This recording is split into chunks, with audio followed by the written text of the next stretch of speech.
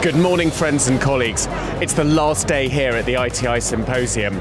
We had an amazing night last night at the beach party and everyone's a little bit tired, but we're all about to head back in for the important information on peri-implantitis. So hopefully we'll see you in the lectures.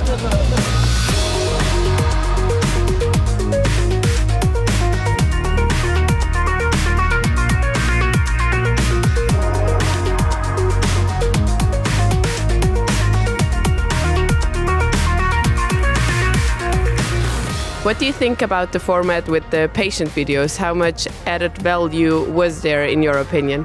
Well, I think it was amazing. It was great because in the end you see also the patient's perspective, where the direction of our research and also like our focus is on.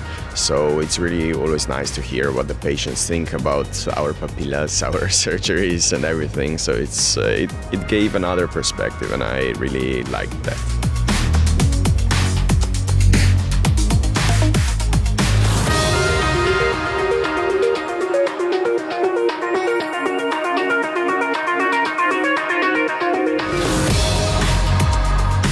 For me, the highlight of this event, of my presidency, is this opportunity to meet the global community.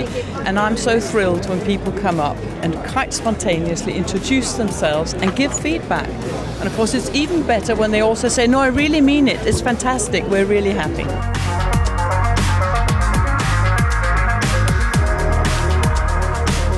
We're backstage again.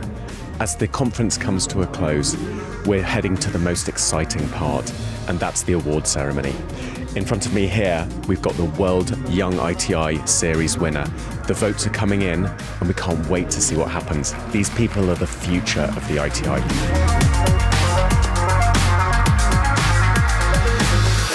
What is next for the ITI on a global stage?